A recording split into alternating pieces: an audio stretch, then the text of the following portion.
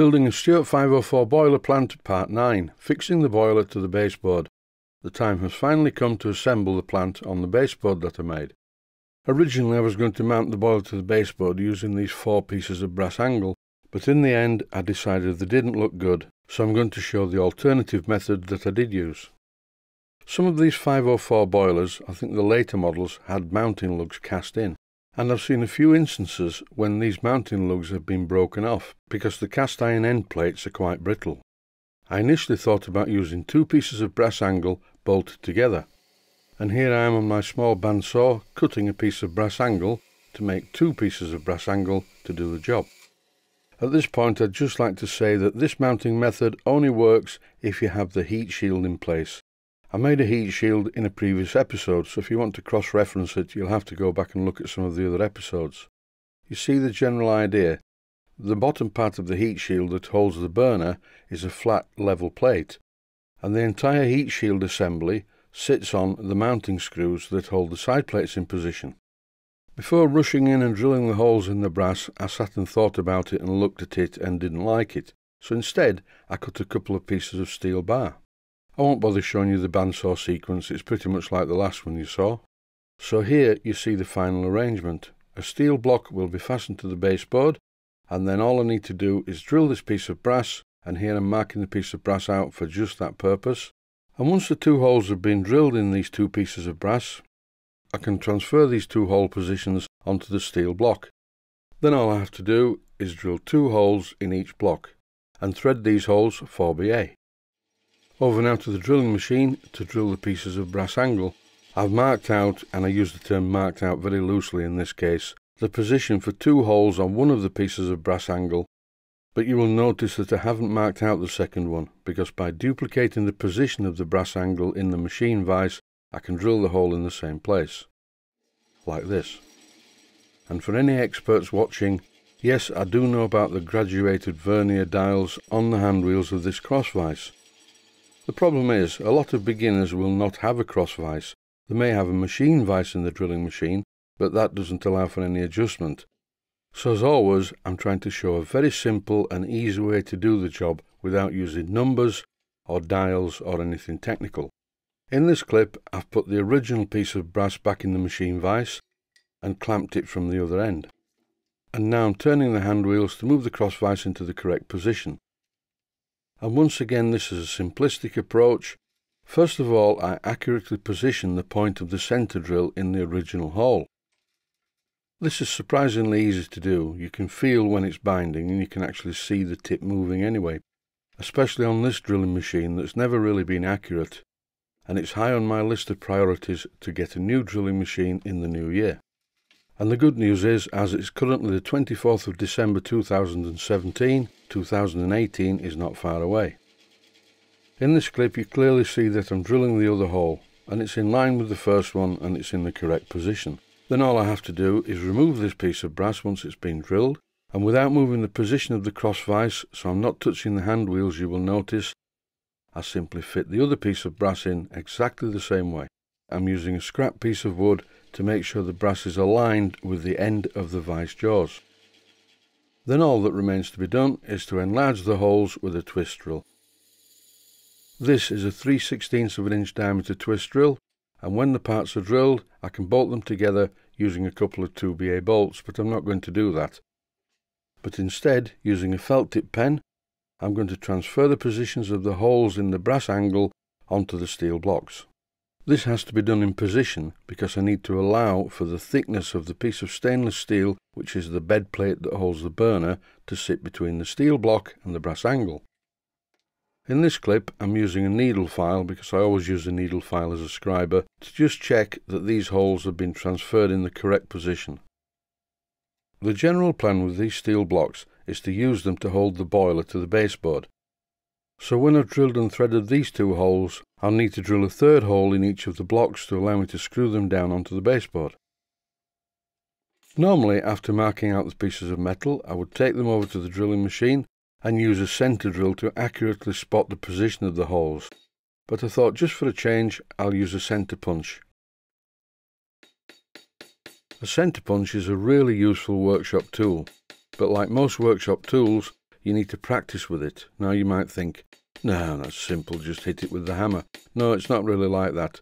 First of all, you tap it with the hammer very gently and then have a close look at it under a magnifying glass if necessary to make sure that the centre punch mark is precisely in the right place. If it isn't, because you haven't punched it very deeply, you can correct it by tipping the centre punch and hammering at an angle.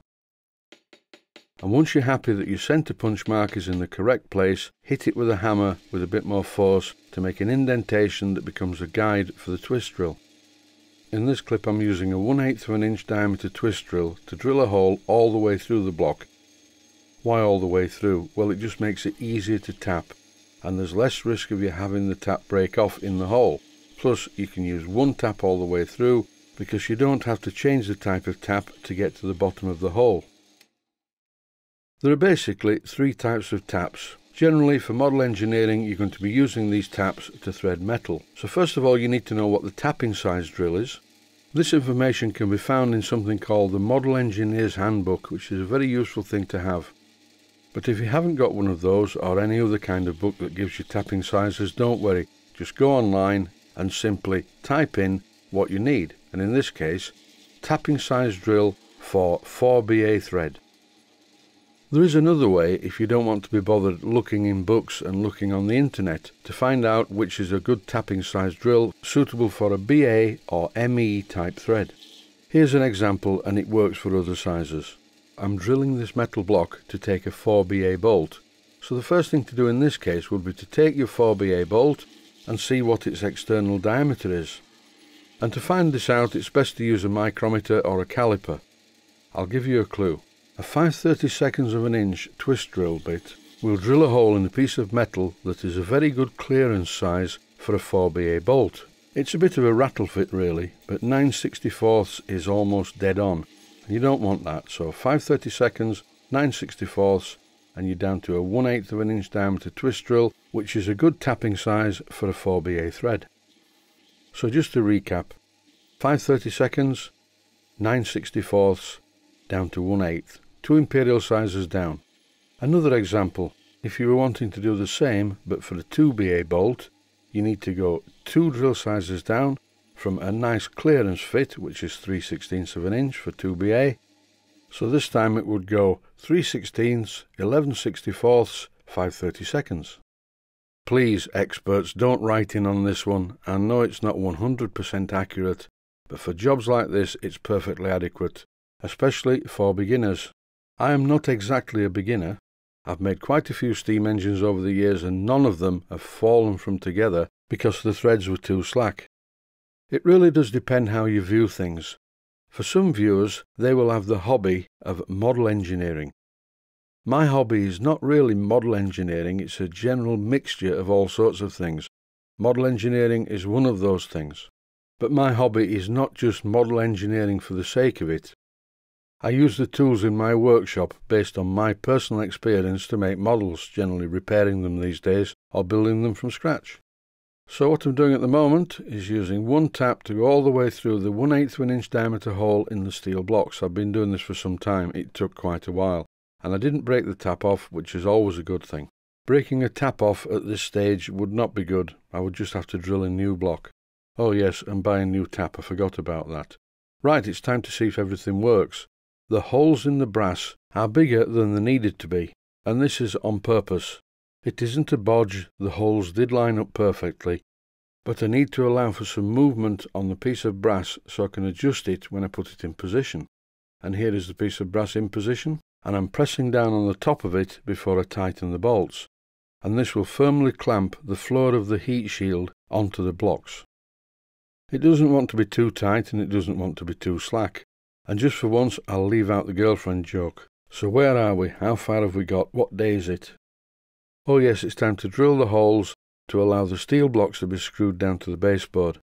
And for this I just need to find the middle of the steel block, mark the position, and then drill a hole all the way through on both of the blocks. In this clip I'm drilling one of the holes in one of the blocks. I'm using a 3/16 of an inch diameter twist drill, and here's the other block. I'm going to countersink the top side of each of these holes to allow me to use a substantial wood screw to hold the blocks to the main baseboard. Time for a test fit of the blocks. The blocks will need painting, but I have to fit them first to make sure that they fit. In this clip I'm scribing a couple of scratch marks on the baseboard to show me where the blocks are going to fit once I take the boiler off. But if you're watching this, don't do it the way I did it first of all. I made a mistake. I scribed the lines and then drilled a hole on each of the lines. That was in the wrong place. So I do make mistakes. Anyone who's never made a mistake has never tried anything new. All I had to do was drill a hole slightly inboard of the original line, and the block covers the original hole. These steam plants that I make are all prototypes, so there's bound to be things that do go wrong periodically. But this is okay, it's all going together quite well. I've polished up the pieces of brass so they look as though they're designed to be there, and here's the effect, which is to me quite pleasing. I will be painting the steel blocks, but I won't do that yet. I need to assemble the plant. That's it for now. Thanks for watching, and I hope you found it useful.